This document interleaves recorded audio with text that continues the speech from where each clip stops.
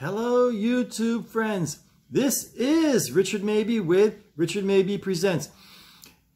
Got an exciting show planned for today. I'm going to do my best to get it all, everything on the agenda, to get everything in on the show today. Exciting show today. Okay, number one on the list. A YouTube friend, YouTube fan, sent me a dozen Kaiser rolls from a New Jersey bakery. And here's the, what is it called? It's called Aversa's Italian Bakery. And you go aversabakery.com. aversabakery.com.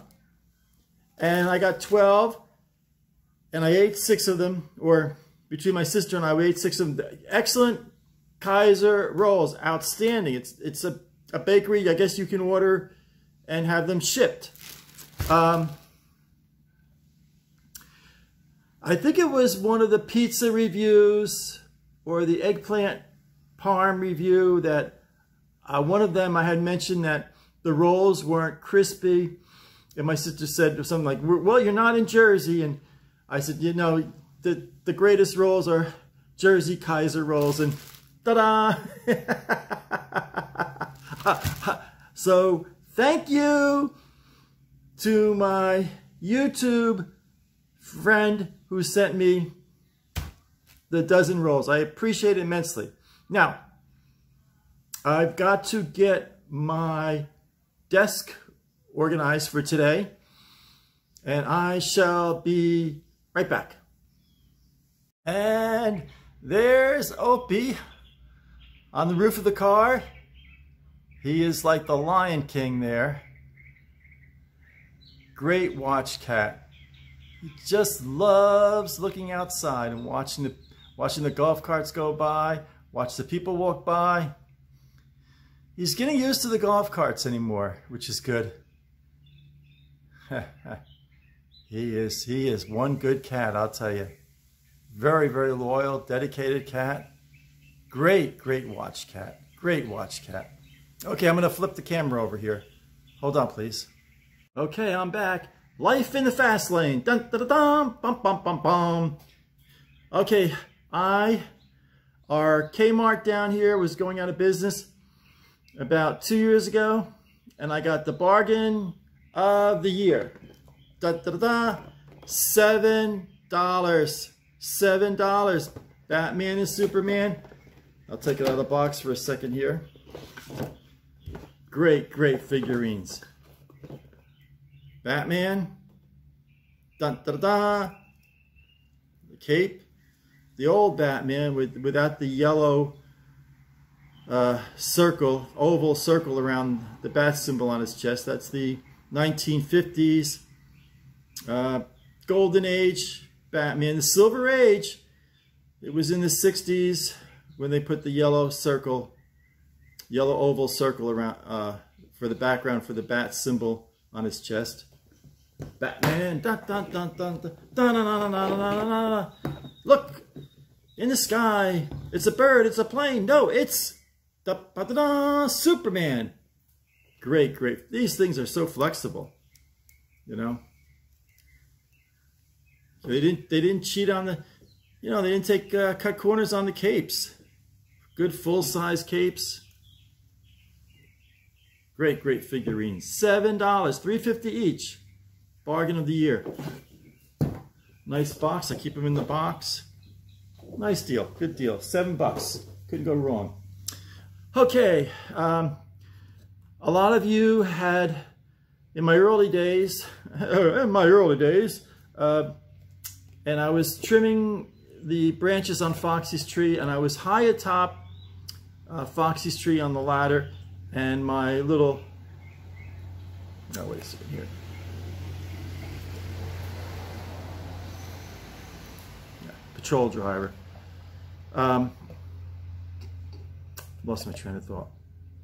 It's tough getting old. I'm not kidding you. Okay. And it had, you know, I flipped it over on the top ring of the ladder, and it broke. It had bothered me a lot. So I went to McDonald's the other day, bought a cup of tea, and dun, dun, dun, dun, bum, bum, bum, bum. There it is, intact, flips over, dun, dun, dun, dun. There, I'll take it off and, oh, wait a second. Oh, you gotta be, look at this. Oh, I am so bummed out. Can you see it? I don't want to do it too much. It's ready to break. Oh, I'm so bummed out. I mean, what can I do? It's hard to, you can't see it too well from there. Here you see it better. It's just hanging on by a thread there. You gotta do it like that. Yeah, like that. Oh man, I am so bummed out. The only reason oh, my whole day is ruined. The only reason I bought this is like 3/4 of it is separated from the, oh, I am so bummed out. I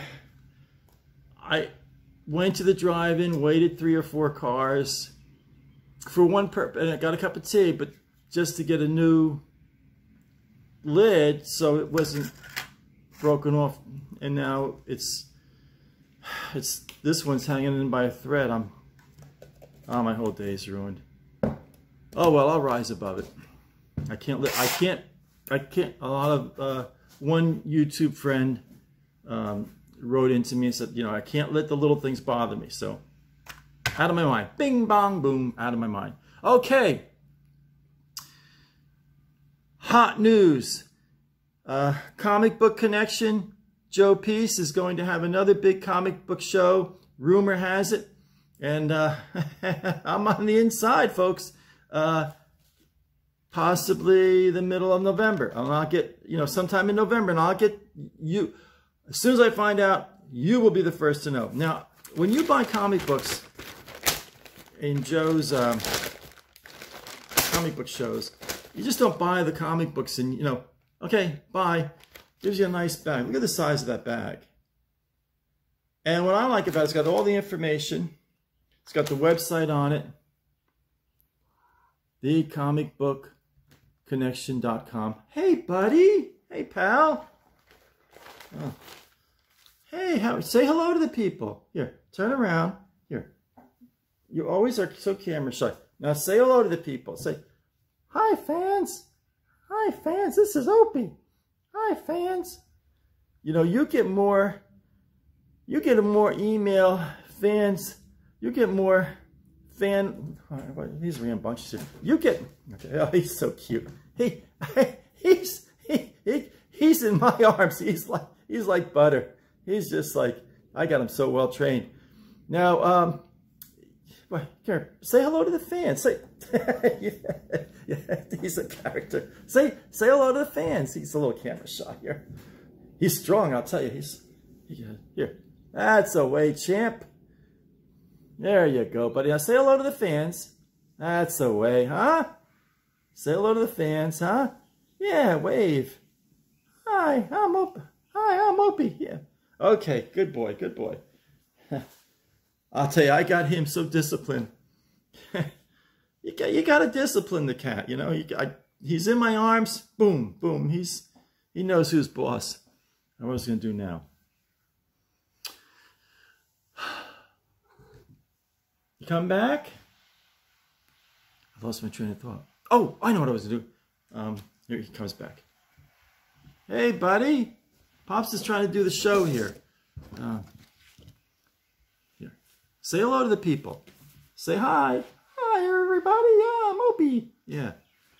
Where are you going? What are you going to do? Are you going to stay here the whole time? Okay. He's going to stay here. Okay. Good boy. Okay. It's tough to get off. No, don't hit the camera, please. That's a boy. Don't hit the camera. Okay. Now, I found this the other day. Okay, don't hit the camera. Don't hit the camera. Okay, this is what I do with it now. Okay, I used to give talks at various bookstores. This is at Barnes & Noble. This was the Barnes & Noble in Totowa. Writer's Workshop. Join Richard J. Mabey for a short lecture. For a short lecture on writing and a reading by his class. Wednesday, March 22nd at 8:00 p.m. We used to get quite a crowd. It was a fun time, and kind of was nostalgic finding this. They used to put this in the foyer of the bookstore when you walked in. It was kind of nice to have. I thought I'd share it with everybody. I must have done.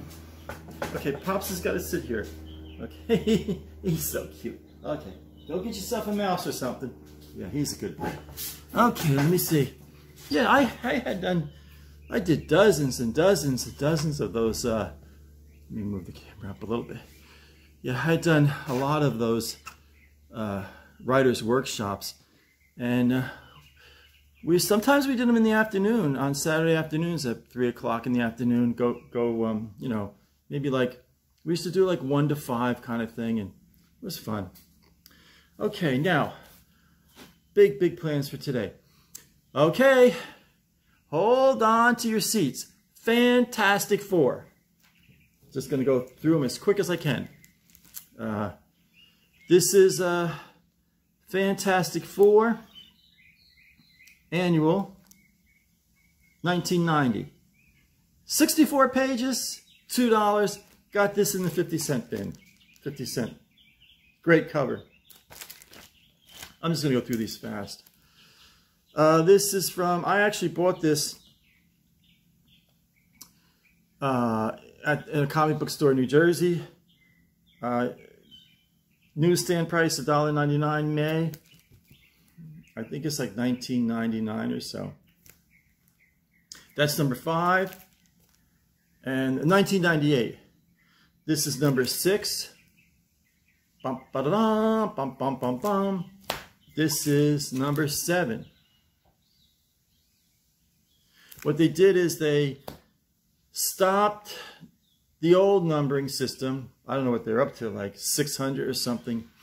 And then they started renumbering Fantastic Four. And that's 7. And this is 8. I got one on the back here. This is before they began renumbering. In 1995, December of 1995, they were on number 407. Great comics, great. I got this in the 50-cent bin.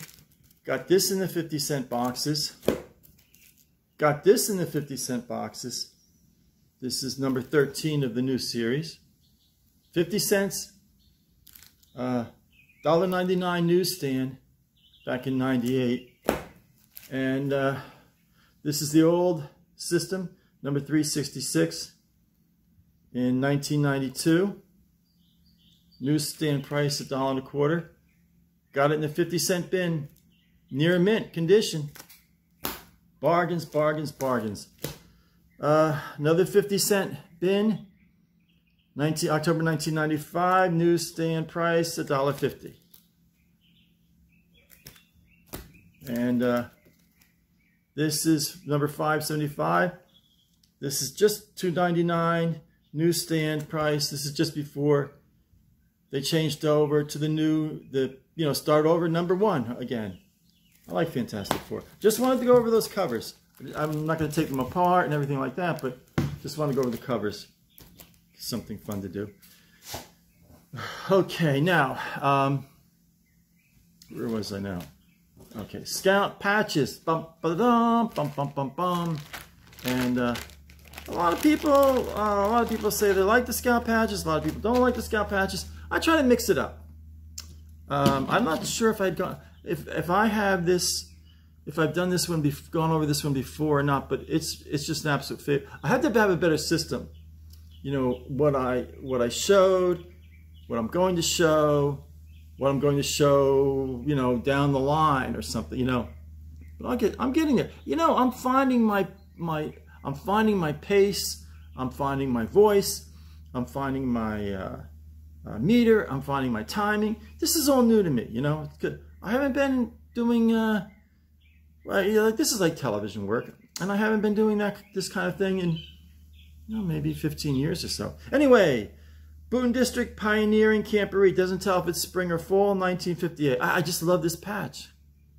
I love the coloring. This is the Pioneering Merit Badge, and I really like this patch a lot. This is a nice patch, Bicentennial. They made it for 1 year. The Bicentennial Trail of Freedom in Philadelphia. And after that, it was called the Philadelphia Trail of Freedom. In 1977, they had to make a whole new patch and the whole bit. But for one, this is highly collectible. 1 year. 1 year. And you had to take the hike. And at the end of the hike, they gave you a little test. It wasn't real hard. You know, the Liberty Bell has a crack in it. Yes or no? True or false? Boom, bing, bang, you know. I mean, not that simple, but I'm exaggerating, you know. Here's a favorite of mine. Klondike Derby, 1967, Boonton District. Love this patch. Colorful patch. I love the yellow background. This is when they made the rectangular patches, and it was Jack Floyd that kind of pioneered the more square patch. Here we go, a Jack Floyd patch. Classic yellow background, red lettering, Jack Floyd style. Show and Do Fall Camporee. This was big time. I think they had the local cable TV station come down, and they gave like a little 5-minute spot on the scouts doing different things, different skills, you know, that kind of thing. Kind of a bland patch. I think I might have a double on this. I think I did this one. Pine tree, white background, totally a stock patch. It does have the scout symbol, and the year 1978 fall camporee. Oh, Resika Falls. Resika Falls was a great scout camp near Valley Forge, Pennsylvania. And we took the scouts there for 2 years. I think it was 74 and 75. I know some of the scouts, the other scouts that went on summer camp at that time, probably, I think it was 74, 75. I think it was 76 was back at Camp Alamucci. They're a beautiful patch. Absolutely beautiful, beautiful patch. Here we go. Boonton District, 1975. Fellowship Camporee. And this incorporated a lot of scout skills. And just from there, there's a signaling, first aid, fire building, safety, and I don't know what this, I think this is just the scout symbol here. The scout symbol here. But this is all different aspects of scouting in competition. We used to, 170 used to do pretty good. We used to end up like in the top 3. And in the heyday of the Boonton District, there had to be over 40 scout troops in the Boonton District. And we always did well. This is an old stock patch. And I'll give it a B-. Gray, yellow lettering, a little Native American boy, Boonton District Gold Rush. What are you going to do? 1982. Here we go, a Jack Floyd, one of Jack Floyd's finest here. Klondike Derby, 1985. This is when the year that they changed the Boonton District to the Eastern District. They redid the whole district segmentation and breaking up the districts, and it was quite a thing. 1985, Boy Scouts of America was 75 years old. Classic, classic, classic Jack Floyd. Yellow background. The red border. Beautiful, beautiful scout emblem he did there. I like the letter. He spent hours doing this. He would design a patch, boom, start all over again. Real perfectionist. This is my Assistant Scoutmaster patch. This is after I got training. You got the more glitzy, shining patch. After you went through the training, you had to go through I think it was twice, once a week for 2 months for the and then you had to spend at the Scout headquarters all day training, classes, and then you had to go on a weekend from Friday night to Sunday afternoon, and at the end they gave you a test. It wasn't really difficult, but it wasn't really easy,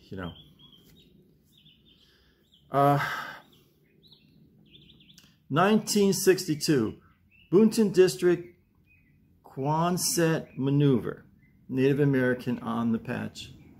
And again, very rarely do you see this this little hook for the button. And the only thing is, when you would button the patch on, say like within a month, maybe 6 weeks, it would start to curl. So sometimes it's better to sew it on. What do I got here? Oh, wow. The old 170 bar. Kind of neat. And when I first joined Scouts in 1964, they didn't have like a full-blown 170. You'd have to buy the 1 and the 7 and the 0. So all the Scouts, all the kids, the 170 would be all kind of crooked on the, like it wouldn't be, and then they came up with this. I'm back. I don't know what happened. I'm still using my cell phone. I got a phone call and the camera went off. I don't fully understand it. At any rate, I'm going to close. I had a pretty good show today. I'm going to close for now. Stay strong. Stay safe. Stay positive. Until my next video, this is Richard Mabey signing off.